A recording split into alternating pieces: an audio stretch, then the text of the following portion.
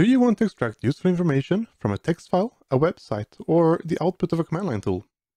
This can be done with regular expressions in PowerShell. In this episode, we're going to look at an introduction to regular expressions and a few different ways of using them with PowerShell. We're going to use the operators match and replace, as well as the command select string. All these supports regular expressions, just like the split operator that we looked at in episode 7. To better understand how we can use these tools, we're going to start with a short primer on regular expressions. But first, a few words from our sponsor. This video is sponsored by ScriptRunner, the #1 for PowerShell management. ScriptRunner is a great solution to centrally manage PowerShell scripts, standardize and automate IT tasks, or make scripts accessible via a graphical user interface for help desk and end users. Especially if you work for a larger company, ScriptRunner might be interesting for you. For more information, visit scriptrunner.com or follow the link in the description below. In episode 7, we tried to split a string on a dot. We then realized that the dot was a special character in regular expression and that it needs to be escaped with a backslash. These are all the special characters that we need to escape when working with regular expressions. Any other character will match as they are typed. If I am ever uncertain of what to escape, there's a method that can do that for me. Just give it any string and it will be escaped properly. There are also a whole lot of special sequences that we can use to match any character within a set of characters.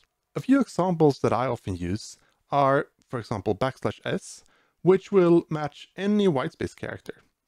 \w, which will match any word character, basically any letter, digit, or underscore in any language. Or \d, which will match any digit in any language, not just 0 to 9.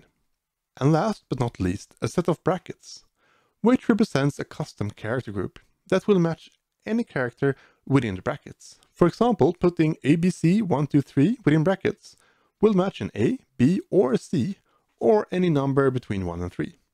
We can also use ranges of characters here.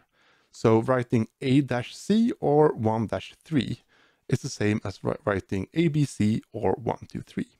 All of these can also be negated by using an uppercase letter or by starting the custom group with a caret character. So \uppercase S will, for example, match anything that is not the white space. And putting a caret character before A to C within a custom character group will match anything that is not an A, B, or C. Each character or special sequence in a pattern can be matched one or many times. This is controlled by something called quantifiers.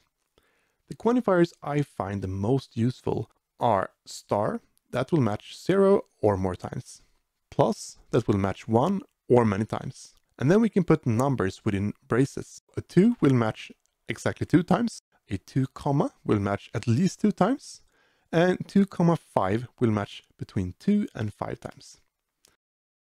The last thing I want to cover is called sub-expressions. If we put anything inside parentheses within our pattern, that part will be marked as a sub-expression. When doing a match or replace, each sub-expression will be captured as a group that we can later extract. Let's look at an example. One of my favorite tools for working with regular expressions is the homepage REGEX 101. It lets me insert the text in the lower box and type a regular expression in the upper field. I'll enter a line I got in the output from netstat in the lower box. Now let's try to use a regular expression to find the IP address on this line.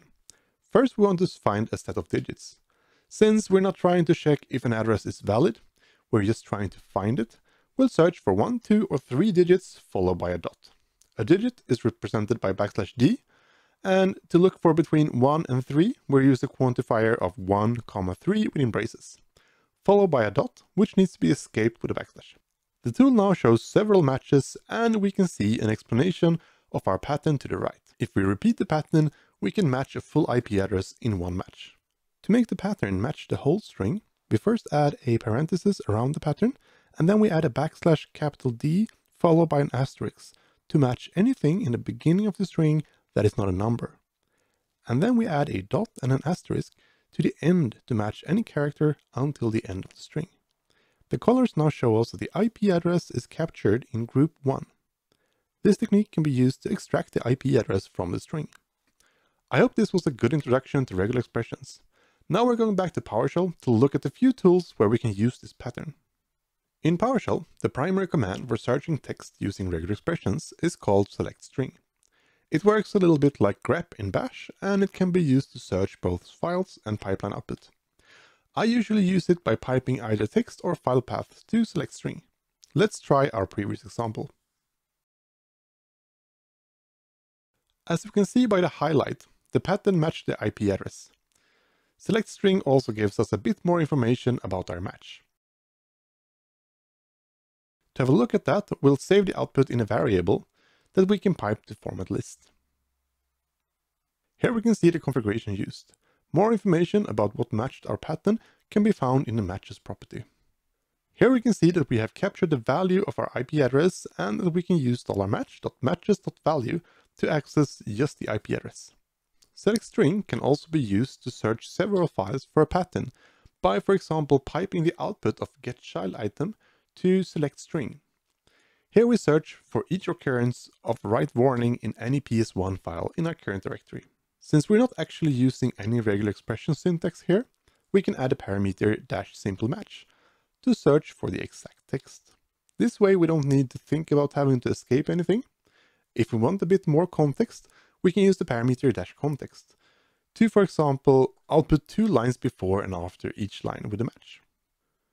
We can also use the parameter -vo to get selectString to output only the matching lines as text instead of outputting match information objects. This is handy when we just want to get all the lines that matches our search pattern. Two other ways I often use regular expressions in PowerShell is by using the operators match and replace. We'll start by having a look at match, which works a lot like selectString. We'll put our string to the left and the pattern to the right of the operator, like this. This time we use the pattern that matches the full string, not just the IP address. As we can see here, if we have one string to the left, the match operator returns true if there is a match, and false otherwise. If we have more than one string to the left of the operator, match will instead work like a filter and only return the matching strings.